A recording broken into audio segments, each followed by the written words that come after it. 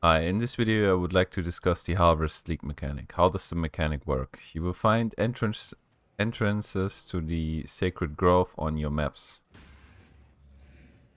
Once you're there, you will have the option to choose between two pre-created gardens multiple times.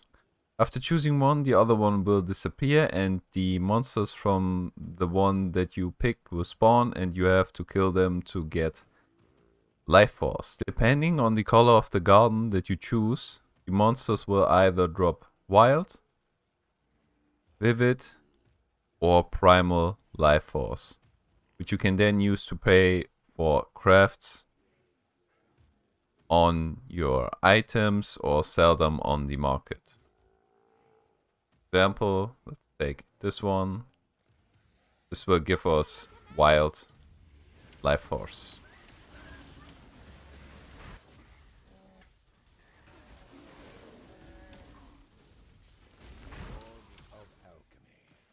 See, we got 42 wild crystallized life force. Horticraftingstation in your hideout. The station works similar to a crafting bench. Can pay for crafts with currency, but you are not paying in regular currency. Instead, you are paying with life force. Gives you a variety of different crafts that you will not find anywhere else in the game.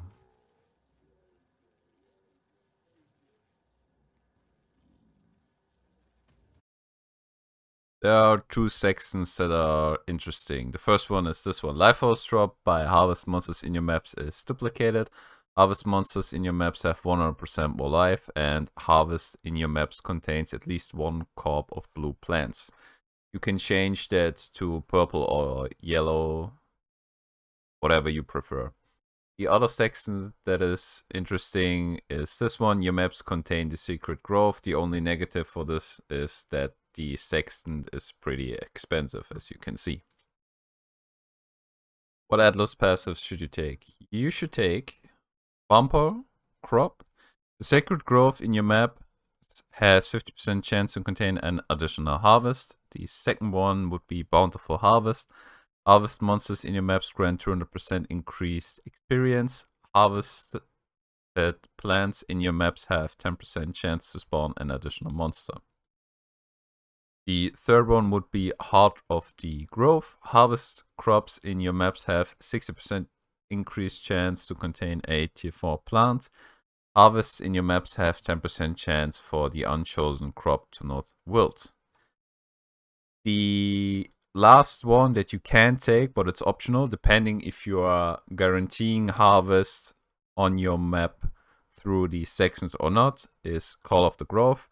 Your maps have plus 4% chance to contain the Sacred Grove. Another thing that I would consider is blocking out leak mechanics that you are not running. Doing this increases the chance to get other extra content by 2%. Oshabi, Avatar of the Grove.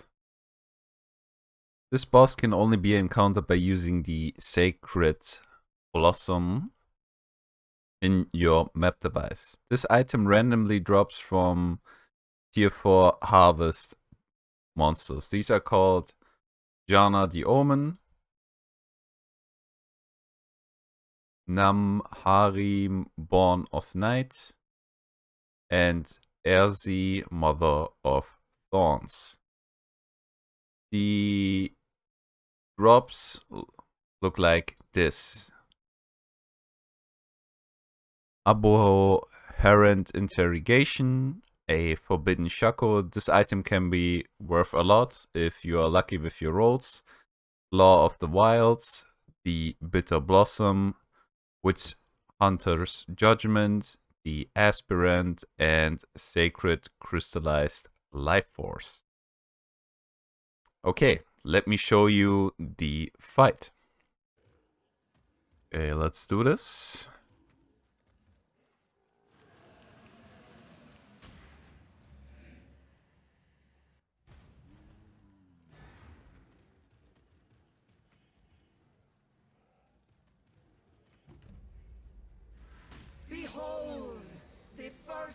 slaughter of Rayclast.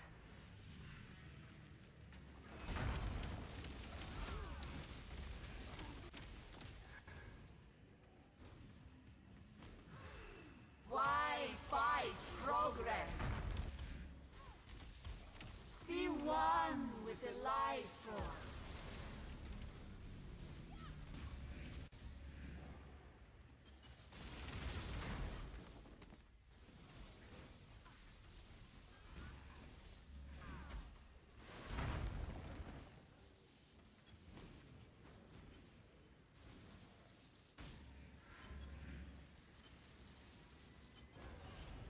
Why fight progress?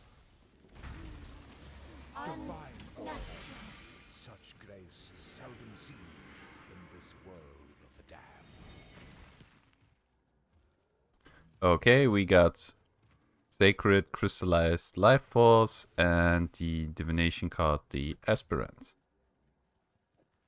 And a Hellion's Paw. Okay, I hope you guys found this video helpful.